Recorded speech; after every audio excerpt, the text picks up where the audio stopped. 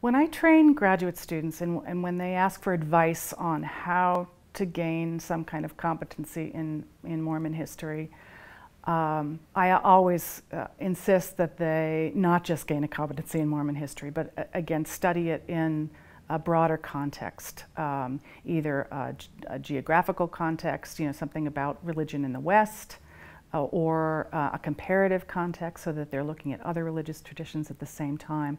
That's partly for practical reasons and partly, I think, just as I said before, that religious studies is a comparative discipline inherently. But the practical reason is that they are going to be much more able to find jobs if they have competencies that stretch them beyond Mormon studies. And that would be true of any tradition. That's true of Catholicism or Protestantism, that it's good to have breadth and it's good to be able to teach sort of a variety of types of topics. So to embed Mormonism in broader contexts is always something I push my students to do.